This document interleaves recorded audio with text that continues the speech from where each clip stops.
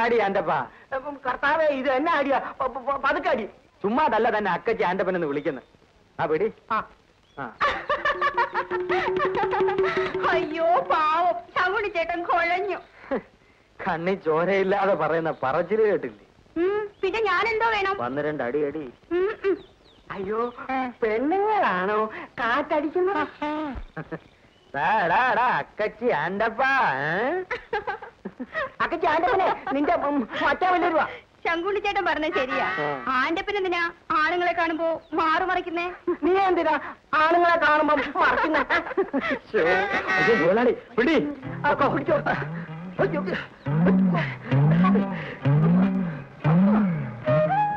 ഇത്തവണ വന്നിട്ട് സൈമൺ എന്തോ ഒരു മാറ്റം. ഏയ്, എനിക്കൊരു മാറ്റവും ഇല്ല. മാറ്റം സൂസനാണ്. മുഖത്തെന്തോ ഒരു വല്ലായ്മ, ഒരു ഭീതി. കപ്പലിലെ സംഭവവാസങ്ങളെ കുറിച്ചുള്ള ചിന്തയാണ്. കപ്പലിലെ കാര്യങ്ങൾ കപ്പലിൽ പോകുമ്പോ മതി, ഇപ്പൊ കഴിക്കല്ലേ. സൂസൻ, ഒന്ന് സന്തോഷായിരിക്കുന്നേ. ഈ ജീവിതം മുഴുവനും നമ്മൾ സന്തോഷിക്കാൻ പോവാണ്. പിന്നെ ഇപ്പോഴെന്താ ഇങ്ങനെ കരിന്തേൽ കുത്തിയ പോലെ? ഓ, ഈ നിരാശ നടുവീർപ്പം കാണാനില്ല. ആ, വീട്ടിലെ പ്രശ്നം ഉടമ്പരായി. വീട്ടിൽ പ്രശ്നമൊന്നുമില്ല. എല്ലാവർക്കും എത്രയും പെട്ടെന്ന് കല്യാണം നടത്തിയാൽ മതി.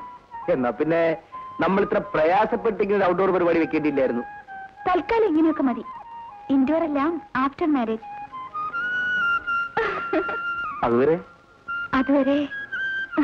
അതിരിക്കട്ടെ. എന്നാ വീട്ടിലേക്ക് വരുന്നത്? അതും കല്യാണം കഴിച്ചിട്ട് പോരെ. പിന്നെ എന്റെ സ്വഭാവം അറിയാലോ. നാളെ തന്നെ വരണം. ഇത് ഒരു അഡ്വാൻസ്, ബാക്കി കല്യാണം കഴിഞ്ഞിട്ട്.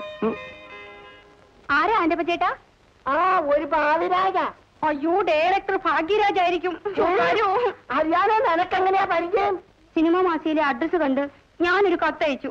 ഈ ഫോൺ നമ്പറാ കൊടുത്തത്. പോണ വലിയ മുതലാളി എടുക്കാഞ്ഞത് നിന്റെ ഭാഗ്യം. ഹലോ, ഭാഗ്യരാജ് സാറല്ലേ? ഓടിക്കാൻ ആളെ കിട്ടിയെന്നോ? ഡ്രൈവർ ഭാഗ്യരാജിനോ? മുമ്പ് നിന്ന വീട്ടിലെ ഡ്രൈവറാ? ആള് മാറിപ്പോയോ? മോശം, നിരാശപ്പെടുത്തി കളഞ്ഞു. അയ്യോ, എന്ത് പറ്റി ഭാഗ്യരാജന്? 2 പരിപ്പോടെ പറ്റി. ചങ്ങുണിച്ചേട്ടൻ എന്നെ താമസിച്ചേ? ഞാൻ ഇങ്ങോട്ട് വരുന്ന വഴിക്ക് ഒരു ഷൂട്ട്. സിനിമ ഷൂട്ടിങ്ങോ? ആ, സിനിമ ഷൂട്ടിങ്. അയ്യോ, എന്ത് രസം. രതീഷ് സ്മിതയും കൂടെ നാട്ടു റോഡിൽ കിടന്നൊരു ബലാത്സംഗം. എന്തൊരു രസം. രതീഷ് കലക്കി കാണും. എന്തോന്ന് കലക്കി? ചങ്ങുണിച്ചേട്ടൻ, നമുക്ക് പോയി കാണാം. എങ്ങോട്ടും പോകണ്ട, അങ്ങോട്ടും അല്ലേ. അടുക്കള ജോലിയുണ്ട്. അവന്റെ ഒരു ഷൂട്ടിങ്. ചേട്ടാ, നമുക്ക് പോകാം. നീ സമാധാനപ്പെടു തങ്കമ്മേ. നീ ജോലിയൊക്കെ തീർത്ത് കുളിച്ച് വൃത്തിയായിട്ട് നില്ല. ആ സീൻ രതീഷിനേക്കാൾ സുന്ദരമായി നമുക്ക് ഇവിടെ കലക്കാം.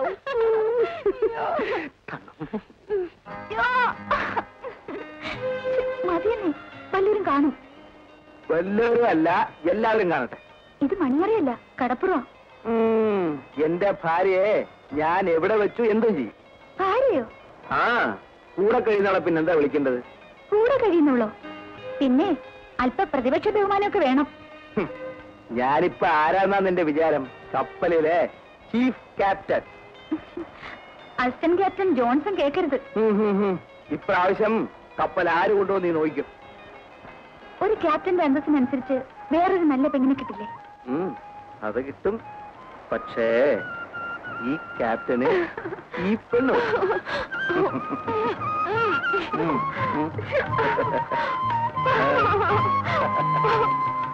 നീ വിചാരിക്കുന്ന പോലല്ല സിനിമ. പിന്നെ അത് വെളിച്ചത്തെടുത്ത് ഇരുട്ടത്ത് കാണിക്കുന്ന ഒരു സാധനമാണ്. ഓ, പന്ന പട്ടര് വരും, തിരിഞ്ഞു നോക്കണ്ട, നടന്നോ.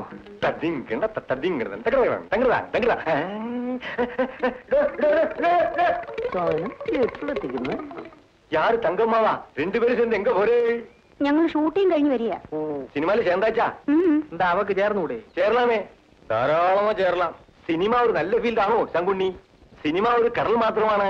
അതിൽ വീഴുന്ന നദികളാണ് നടികൾ. പിന്നെ ഏത് ഫീൽഡാ സ്വാമി നല്ലത്? മറ്റു ഫീൽഡിൽ നടക്കുന്നതിന്റെ 100% വൃത്തികേട് സിനിമയിൽ നടക്കുന്നില്ല സ്വാമി. ശരിയാണല്ലോ.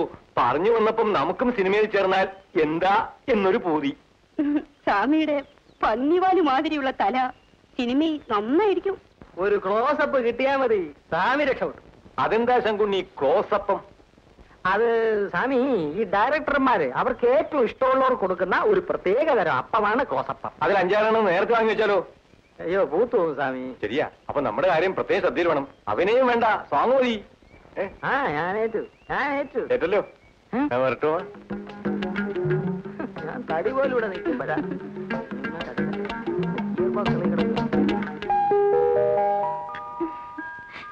കല്യാണം കഴിയാതെ ഇങ്ങോട്ട് വരാൻ സൈമണ് വലിയ നാണം. നാണിക്കാൻ എന്തിരിക്കുന്നു, ഇത് അവന്റെ വീടല്ലേ. ഡാഡിയെ കണ്ടില്ലല്ലോ. ഇന്ന് ഡാഡിക്ക് ഓഫ് ഡേ ആണ്. ഡാഡിയുടെ ഓഫ് ഡേ എന്ന് പറഞ്ഞാൽ കംപ്ലീറ്റ്ലി ഓഫ്. അപ്പൊ കുടിയിപ്പോഴും പഴയതുപോലെ പുരോഗതി തന്നെ അല്ലേ?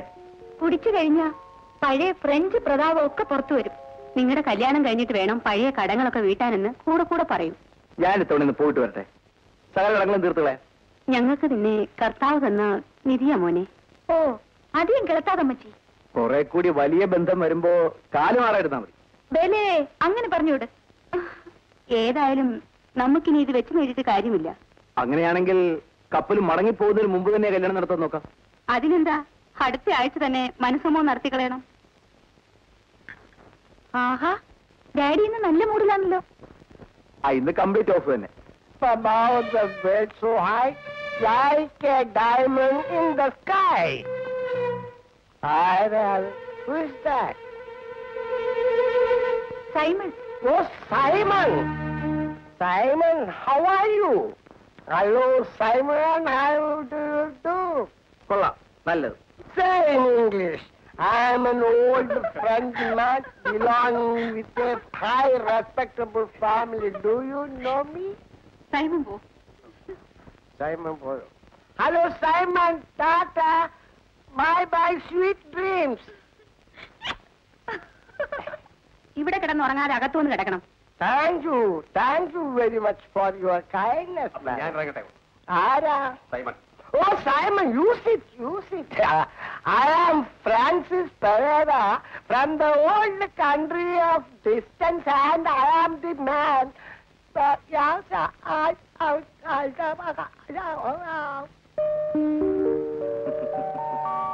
അപ്പൊ ഞാൻ വരട്ടെ. ബൈ.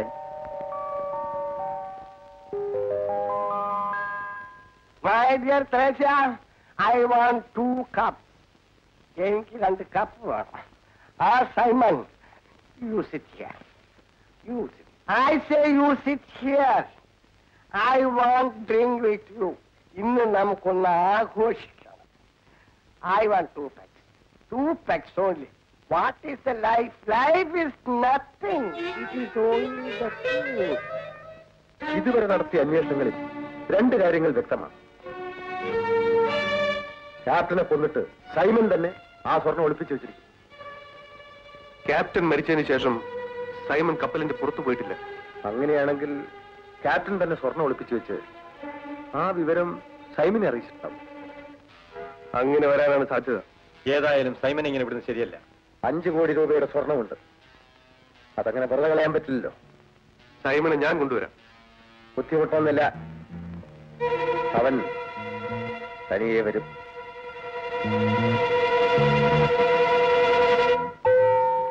പള്ളിയിൽ മണിയടിക്കുന്നു.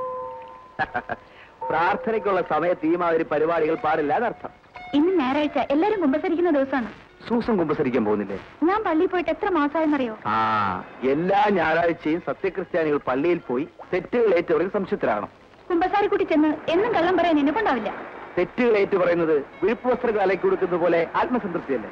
അതുമല്ല, എല്ലാ ആഴ്ചയും ചെന്ന് ചെയ്ത തെറ്റുകൾ ആവർത്തിക്കുമ്പോൾ കേൾക്കുന്ന വൈദികൻ എന്ത് തോന്നുന്നു? അത്ര വലിയ തെറ്റുകൾ സൂസൻ ചെയ്യാറുണ്ടോ?